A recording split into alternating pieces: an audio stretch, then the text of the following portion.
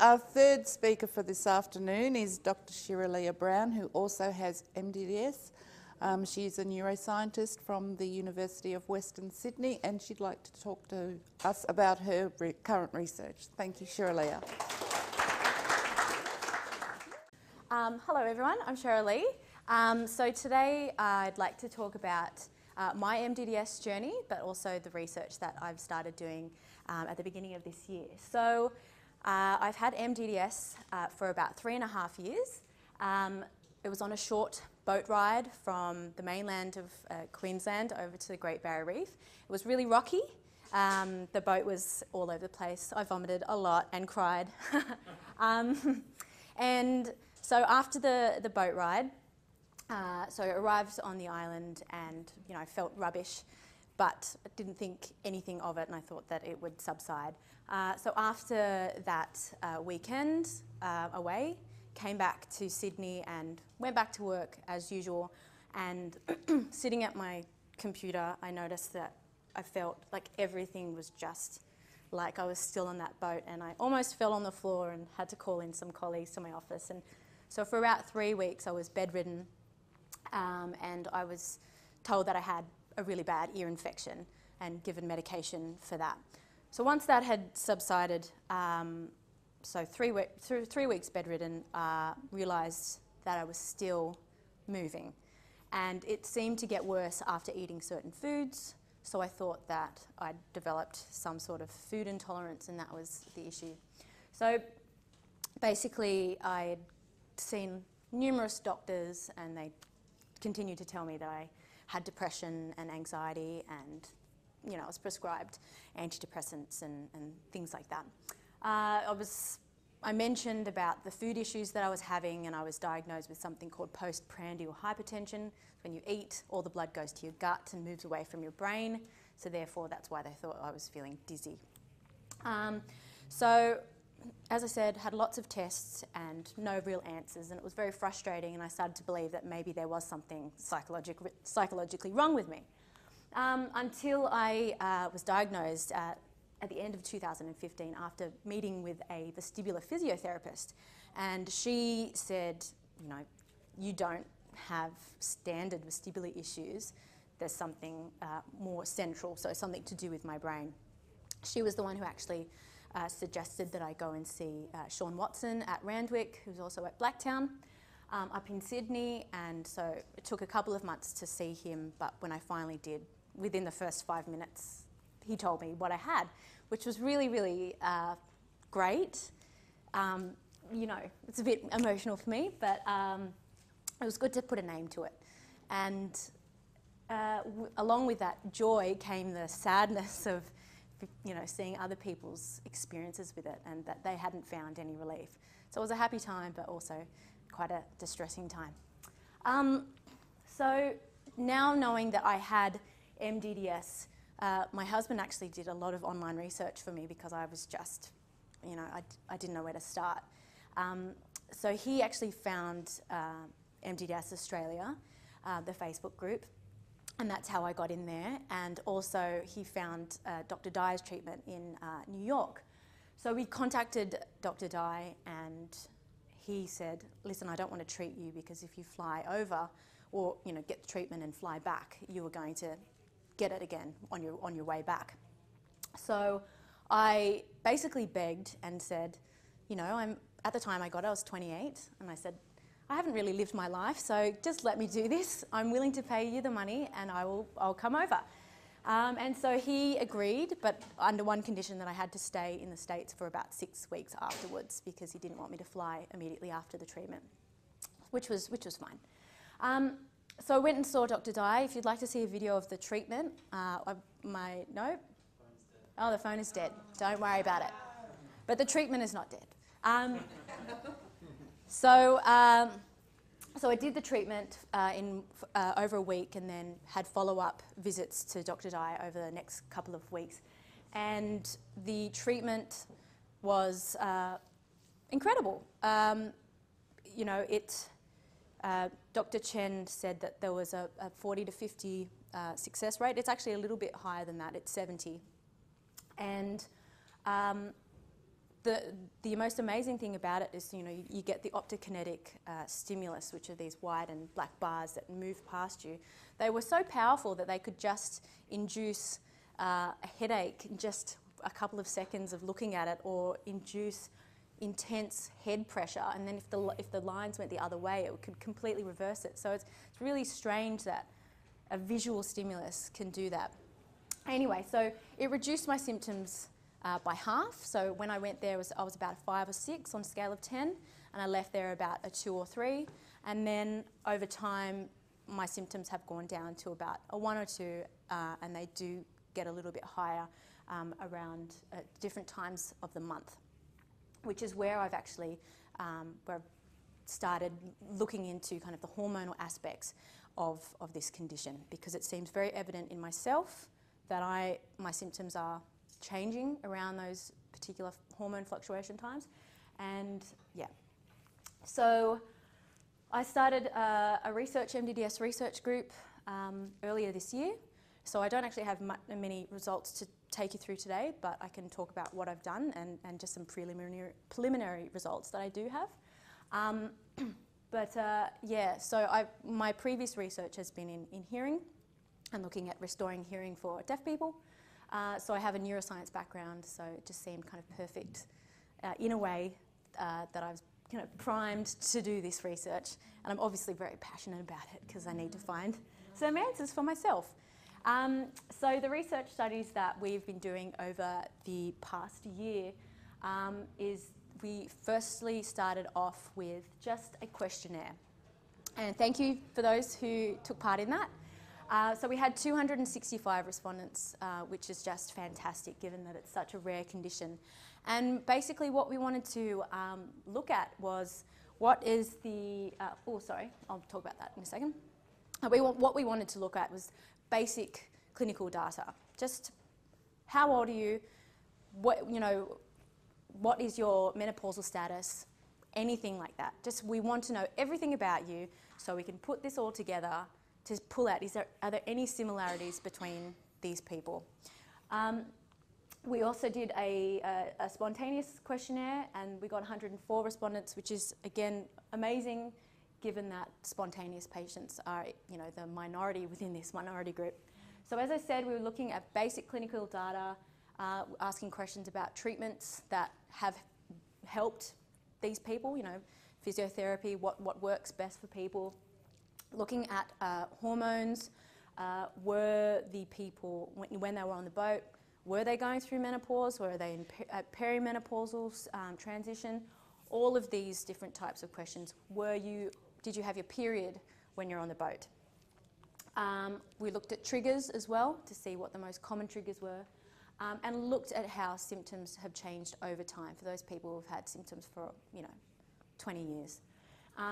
So the data of this, since there's thousands, there's so much data to process, which is great, but completely overwhelming.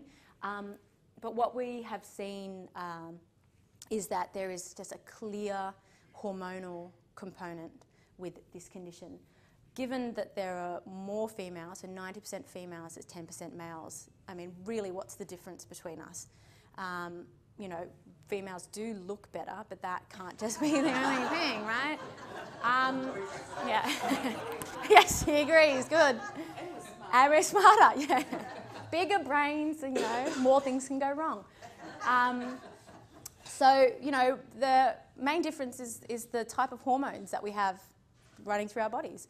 I mean, males, yes, have estrogen, because estrogen is important for bone formation. However, predominantly the females have more estrogen, more progesterone, and are more susceptible to the fluctuations because, through the menstrual cycle, hormones go up, hormones go down, hormones go up. And then through menopause as well, these hormones they're all over the place, up, down, yes, they crash and then they peak.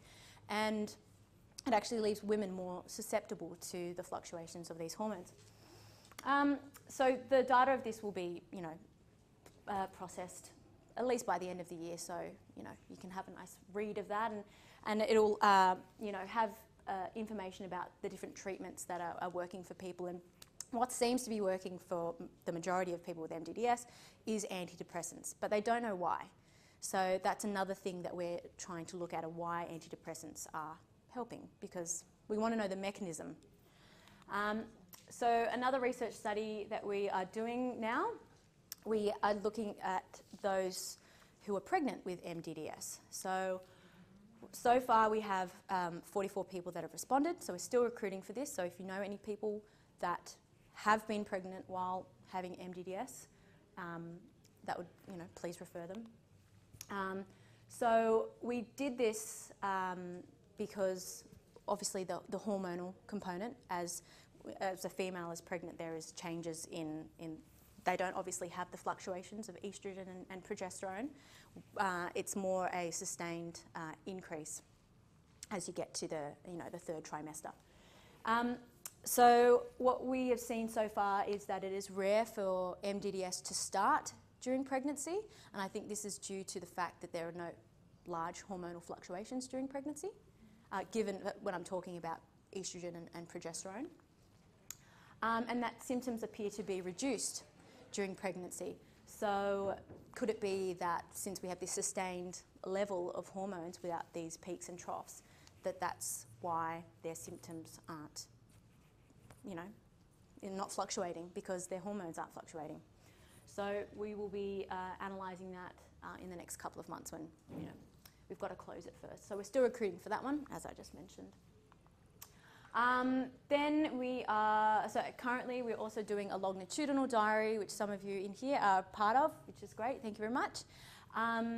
But basically what we want to do is see if we can link hormonal symptoms with MdDs symptoms, such as changes in vaginal mucus, breast tenderness, anything like that.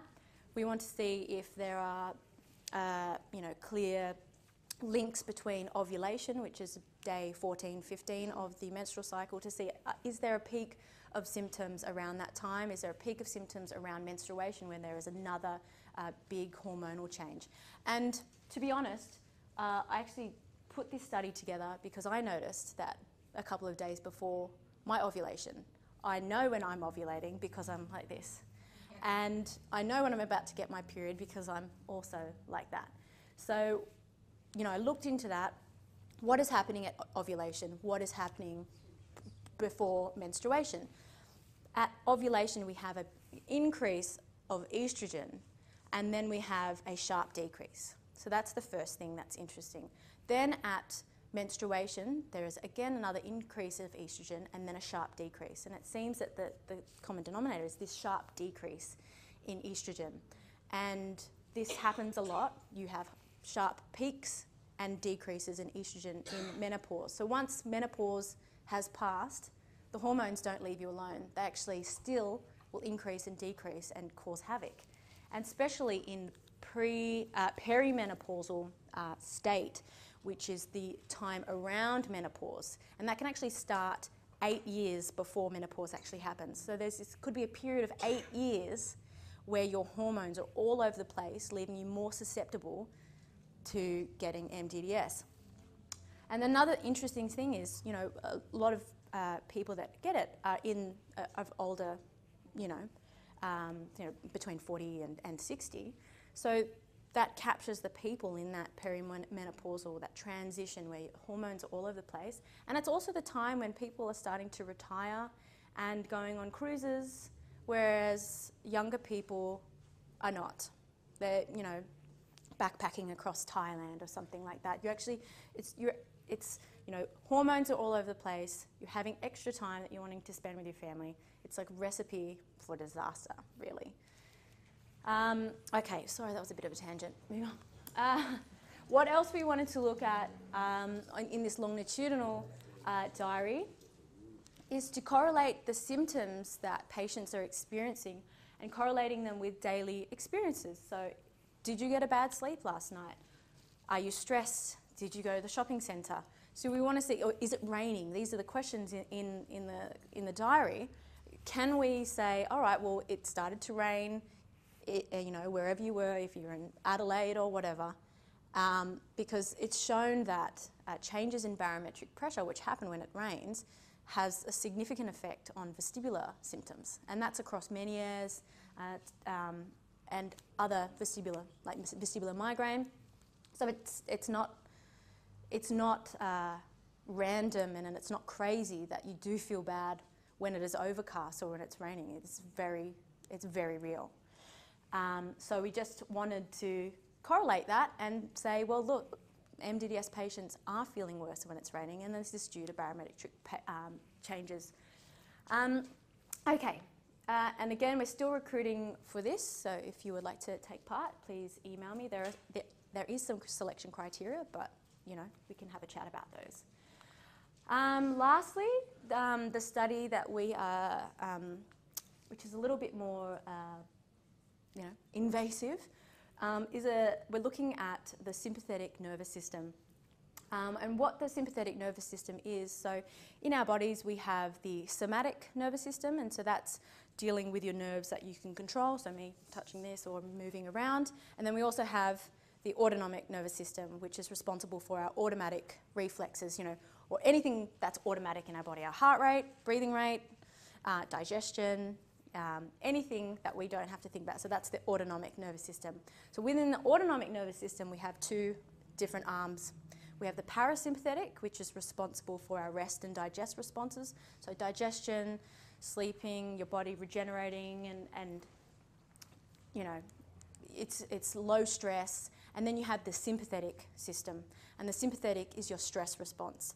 And so your sympathetic nervous system is responsible for increasing your heart rate, decreasing digestion, constricting your blood vessels to make sure blood returns to your heart faster, increasing breathing rate. So it's common, you know, stress responses. So if you think you start shaking, if you're stressed, your heart rate goes up, and so that's your sympathetic nervous system. So we actually wanted to look, are there differences in the sympathetic nervous systems of those with MdDs compared to those without MdDs?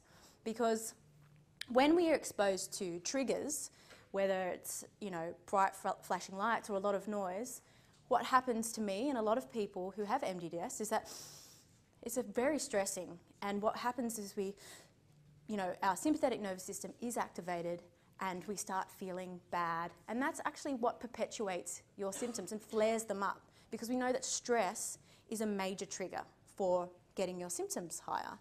So is it that people with MdDs have a hyperactive sympathetic nervous system? So has something triggered within our brains that has made us hyper, you know, aware and just a little bit jittery? Oh, that's too loud. Oh, that's too bright. There's too much going on. And then that could turn into a panic attack or anything like that. And so then that's why the doctors might say, oh, you've got anxiety or, you know, stress disorder. Well, that could be, but is it because my nervous system has changed? So we wanted to look at that. So what we're basically doing is we are recording sympathetic nerve activity from a nerve at the knee. And so you might say, well, why the knee? But you can actually record the overall sympathetic nerve activity from any nerve in the body. So basically it just sends messages out to the whole body, so you can see what the brain is doing, even recording from a nerve at the knee. So what we've done is we've recorded the baseline sympathetic nerve activity of our patients, and then we've exposed them to non-stressful stimuli. So the first non-stressful stimuli is holding a handheld massager, and so it's just got vibration, because vibration, you may not know, or you may know, is a big trigger. So if you're on an elevator or if you're in a shopping centre and the ground is moving, it's a very confusing message for your body. Am I moving? I don't think I'm moving, and then you're trying to hold on to something.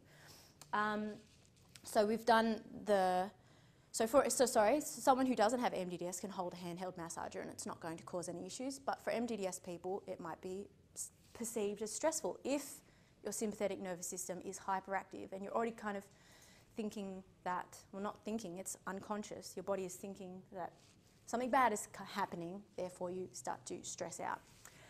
So that was the first non-stressful stimulus, and then the second non-stressful stimulus was watching a video.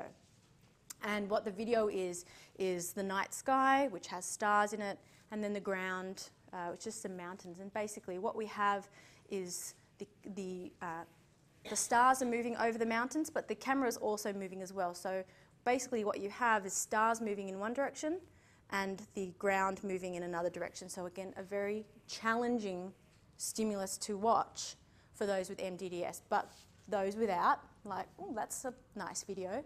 But for those with MdDs, that's very confusing, and it almost invokes the perception of movement in these people. We're recording the sympathetic nerve activity to see if their sympathetic nervous system is overactive. Are we seeing a huge response when they start to watch the video? Are we seeing a huge response when they're holding the massager? So we are still doing these experiments, so I don't have much to tell you about that yet, but what we have seen is that the people with MdDs don't like to watch the video, and some have asked us to turn it off before it has ended, whereas the control subjects just sit there and they're like, am I supposed to be feeling anything? And I'm like, nope, just that's fine to sit there. And so it's very obvious that people with MdDs are becoming, well, a population of those with MdDs are actually becoming more visually dependent. So meaning that they're using their visual sense to actually obtain balance, because the vestibular organ, so what is in our head, so the vestibular apparatus, that is not doing its job, and our body knows that. So for our whole vestibular system to work, we rely on our sight, we rely on our proprioception, which is our body in space, but then also the position of our head. So we know already that there is a disconnect between those systems, or those different senses. So the brain tries to change and compensate. So if the vestibular apparatus isn't working the way that it should, it gives more weighting to something else it thinks it can rely on, and that is the eyes. So that's why, if you have MdDs, some people, if there is busy patterns or having the cars going in your peripheral vision, that can make you feel, oh, I'm moving. And that's because your brain is getting your balance through your visual system. So far we've done 11 controls, and we've done 6 MdDs patients. So I'm hoping for about 4 more MdDs patients. So we've looked at sympathetic responses to non-stressful stimuli, and so we're basically looking for sympathetic hyper, so it's overactive, or hypoactivity if it's lower. But I'm leaning more towards that it is hyper, given the way that the patients are responding, that it's quite a stressful thing that they're experiencing. And still recruiting for that, as I mentioned. I don't think I want to say anything more about that. So moving on now to one of the main theory that I have about MdDs. And I think that hormonal influences it seems very clear, but obviously we still need to do lots of research into proving that. So the reason why I've come to this particular theory is that MdDs patients predominantly are female, and so there's a 9-to-1 ratio. There's a high percentage of post-menopausal women that have MdDs. High percentage of them also, their onset was close to menopausal transition. So as I said, that can be 8 years before menopause, which is a long time. But then, so there's people like me, so I haven't been through menopause, and there's, if you split it based on our motion, vibrations, don't like it. So if we split up the motion, the people who filled in the motion survey, so about 55 or 60% were postmenopausal, and then the rest were naturally cycling women. And so what we found in those women, the naturally cycling, is that they have symptom hikes around ovulation and around menstruation. So again, that further supports my theory that it's these hormonal fluctuations. And so those with who've gone through menopause, again, it's hard to track whether, it's hormonal. That's because the hormones of a menopausal woman, they're all different, and different women can have high estrogen, some women can have high progesterone. So if hormonal influences are playing a role in this, we're going to need to find a very targeted approach to women, and it's not going to be one pill fixes all, but it's going to have to be a tailored treatment protocol per individual. So back to the naturally cycling women, what we found as well is that a low percentage of those naturally cycling women, a low percentage were on hormonal contraception.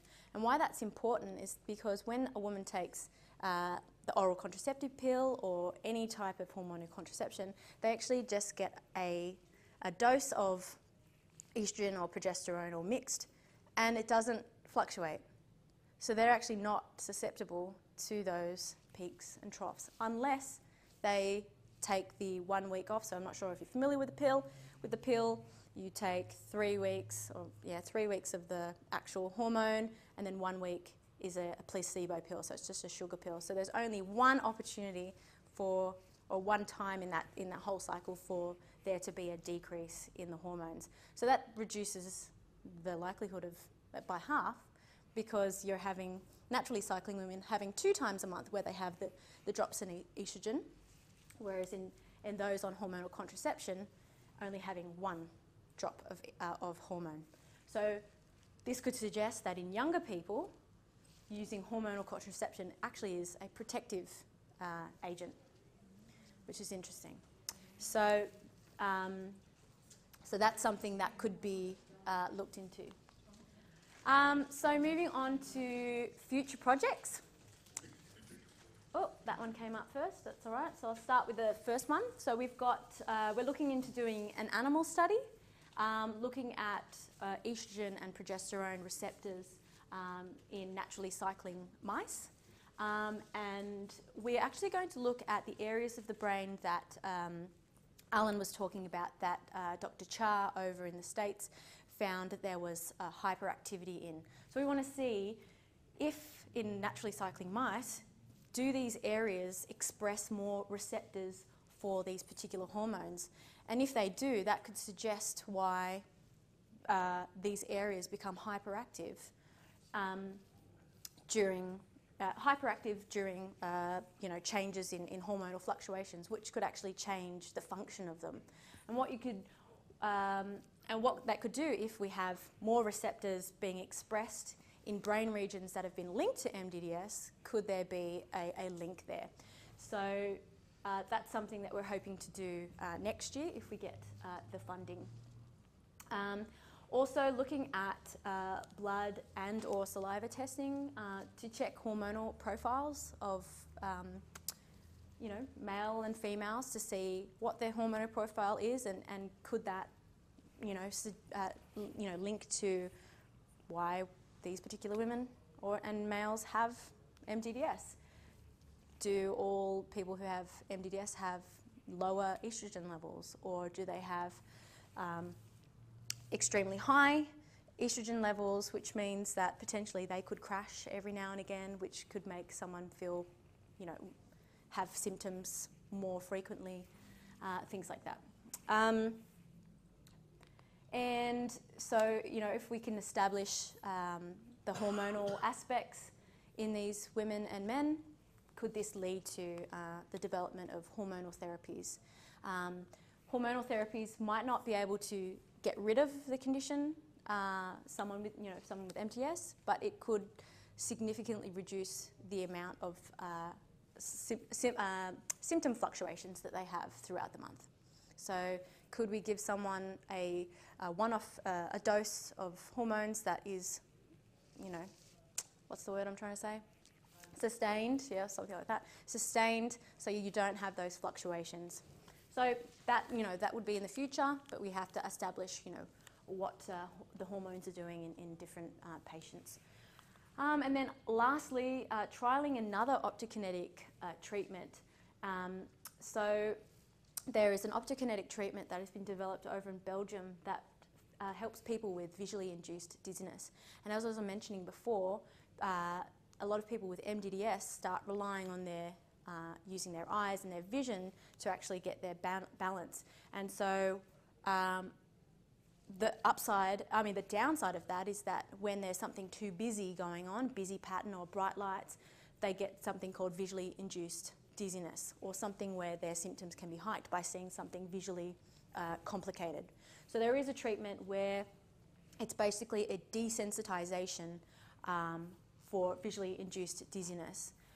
So for those who have MdDs who are visually dependent, might be able to do a treatment like this that could actually reduce their visually induced dizziness, and that might be able to help with their symptoms. And that's all I wanted to talk about today. So if you have any questions. Do you have the same symptoms on a plane and a boat, or was a boat worse or a plane worse for you? So what you mean, do I experience symptoms on a plane? Is that what? No, after what your symptom for your MdS is either after flying or on a boat? Okay, so I haven't been on a boat since, but I have been on a plane.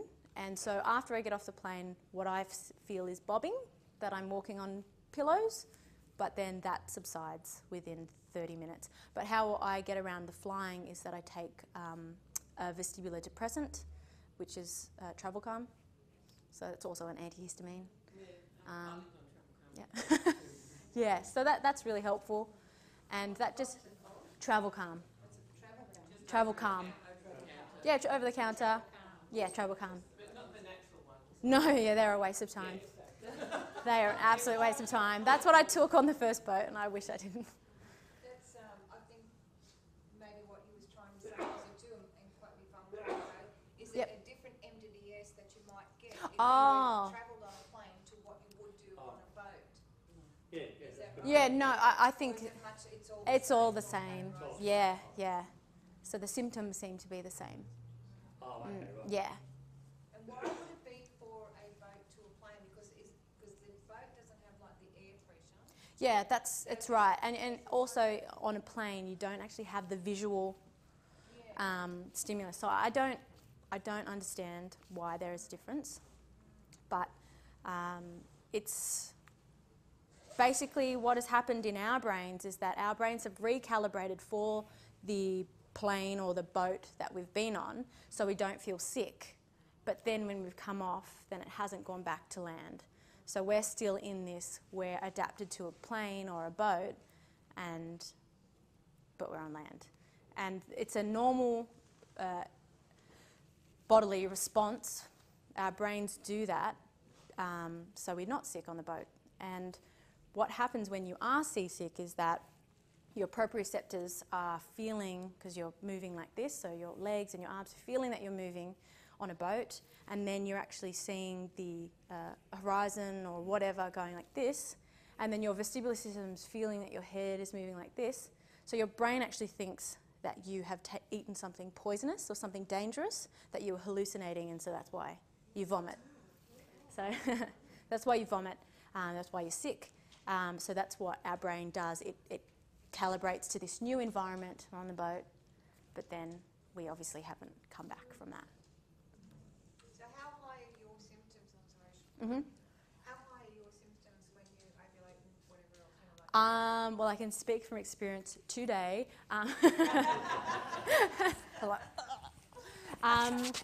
So I'm probably about a 2 at the moment, 2 to 3. Yeah.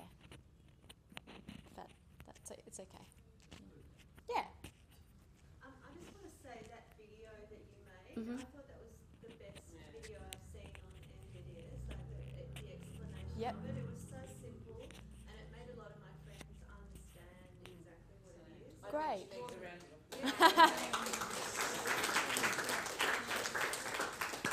Thanks. Thank you. Yeah, it's because you're not on Facebook, is that? It's on the community page. Yeah, it's on the community page. Yeah. So it's just a short little video we made. Any other questions? Is the cost factor inhibitive to go to that treatment in Europe? Exclude flying and all that. So it was $2,500 US. So for the treatment, yes. I thought it was worth it. Yeah. And that's over 2 weeks or something, wasn't It's 5 days, the treatment, but he said to stay for longer. There you go. Thank you. Thank you.